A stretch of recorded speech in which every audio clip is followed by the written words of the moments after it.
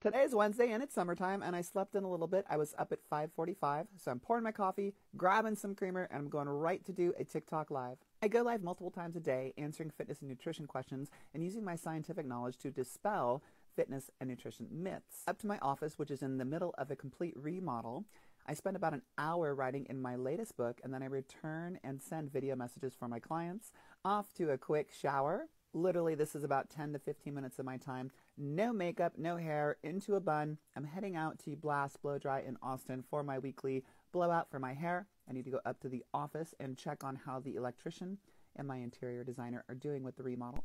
My goal is to create an incredibly inspiring office area. And there's my famous treadmill, where I go live every evening on TikTok and I answer questions while I'm walking at about 150 to 160 beats per minute for an hour. I have several strategy sessions on how to improve my clients' experiences, but while that's happening, my personal detailer is out getting my car ready for the day. This is my fifth and final meeting for the morning. Out to grab my keys from Hudson and off to get my weekly hair blowout, then back tonight for more lives and content creation.